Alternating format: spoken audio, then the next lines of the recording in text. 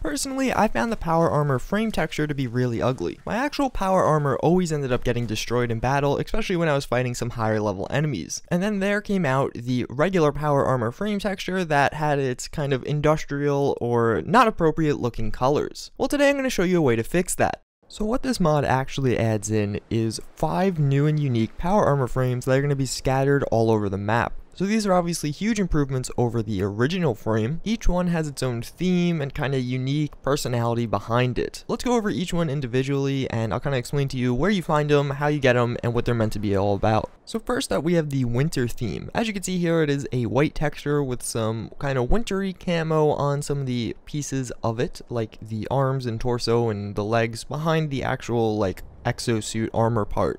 You're going to find this in a evidence locker, and basically I think it's going to go really well with any armor that you use in the snow. So as far as mods go, that could be like the T49 Storyteller armor, the Anchorage armor, which is just a paint job, or really any just white or lighter color paint. It's going to be a really cool Under Armor even for some other mods, because I think having white pop up when it breaks off will just look nice on different mods. So what I think will be actually one of the most popular armors is the military armor. So as you can see, we do have some camos on there again, as well as it is a nice like OD green. You're going to find this in the Fort Strong nuke chamber. So pretty fitting place if I do say so myself, as well as you do have some like metal gray accents, as you can see on the actual exoskeleton again. I think this will be the most popular because, well, it's military.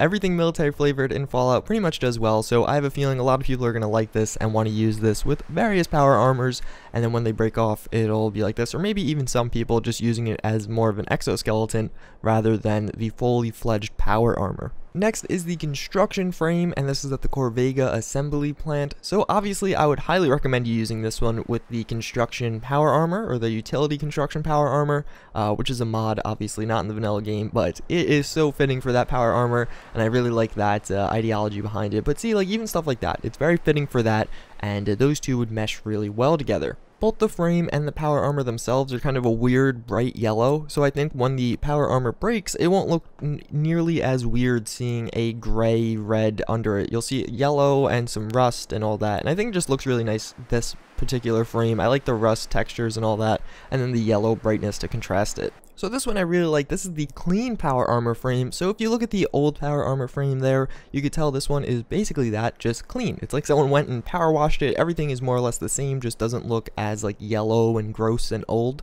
So I really like this little addition. I don't know, I just think people that might have actually kind of liked the regular power armor but just a cleaner version. This one's obviously being a white and like red kind of texture colors together. Even from behind, those little tanks do look way more nice, and everything like the chrome and silver on the new one does look so much nicer. It looks like it's polished and just all around a lot nicer to look at. So this is without a doubt my favorite of the bunch. This is the Brotherhood of Steel power armor, and it's going to be in the Cambridge Police Station. But basically what it does is give you a red and black texture, maybe some dark grays in there too, and I think this is going to look the best with all the different frames.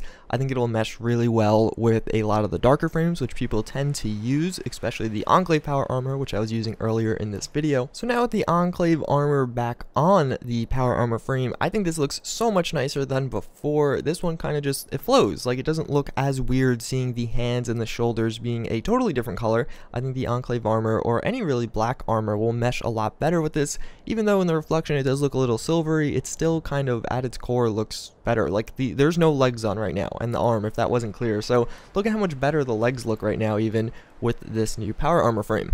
So I figure what better to do now than actually go back and take on more of these Brotherhood of Steel, even though I don't think they actually realize we're in a fight yet, but that's okay. Okay, there you go. So now we're going to take them on. Obviously I'm leaving the power armor as it is. I'm not going to repair all the parts, because then you don't get to really see the power armor frame as much, and I feel like that takes a little out of the fun of it. So as you can see there, you kind of get some good shots, especially in VATS of the power armor frame, but in battle I feel like it's not as reflective, so it looks a hell of a lot better.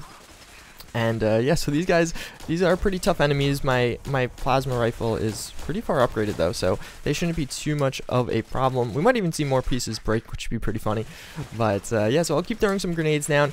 My plasma grenades, obviously I'm an Enclave fan, so I do want the Brotherhood of Steel to go away forever. And if you didn't check out, I made a video of these two actually fighting, all with the Enclave armor, like a Fallout Battles type thing, as I jumped in the air on accident. Oh, and I died. I thought I was in immortal mode. So apparently I'm not tough enough to take them on. But that's going to be it for this video, guys. I do hope you enjoyed with a little green screen there. And yeah, I hope to see you all next time.